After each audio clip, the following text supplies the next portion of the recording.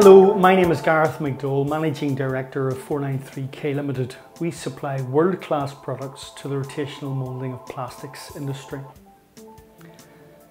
You may have heard of our product K-Metron. It's used to measure the thickness of parts as they come out of their mould.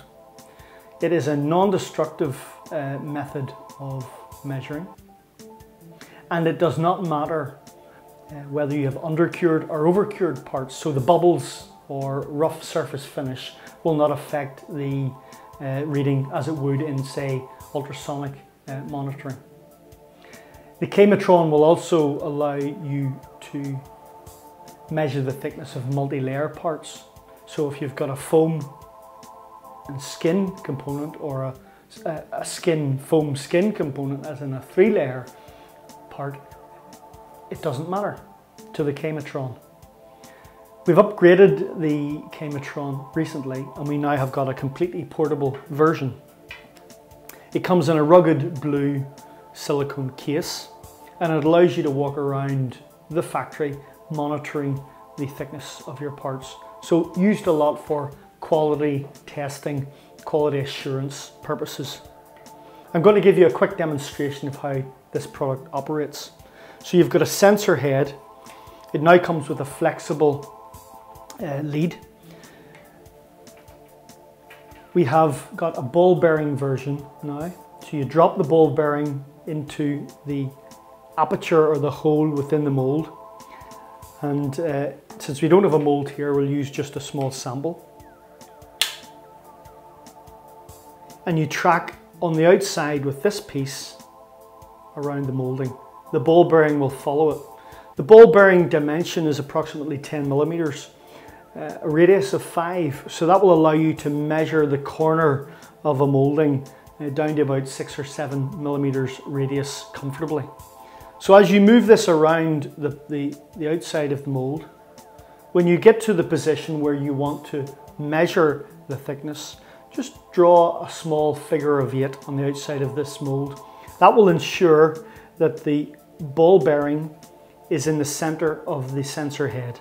You can then read off the measurement from your sensor. So in this case, we're setting about 3.9, 4.1 millimeters thick. This is a multi-layered part, that's 2 layers. So there's no signal that's bouncing off the interference layer between the blue and the black layers of polymer. Here is a 4-layer part.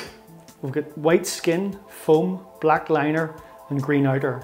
And again, you can see that there's no issue with that whatsoever. And we're reading in and around 9.9, 10 millimeters. The nice thing about this product is we can also use it on non-ferrous materials. So here we've got a little piece of aluminium. We can pop that on, put our ball bearing in, and we can see we're getting a reading there of about 2.4, 2.5 millimeters.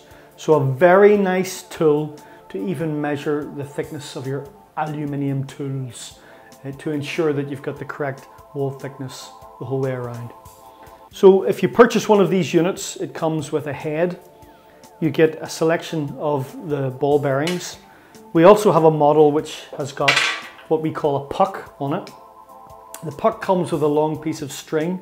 So for particularly large mouldings, you can drop the puck with the string inside the mould and get access to it should the puck be dropped. There is a specific calibration cylinder which comes with it, and you can set these up to ensure that you're getting the correct range on your unit. And there is a small screw at the back of the unit to recalibrate. So I hope that gives you a little bit of an overview of our updated K-Metron unit. Thank you very much.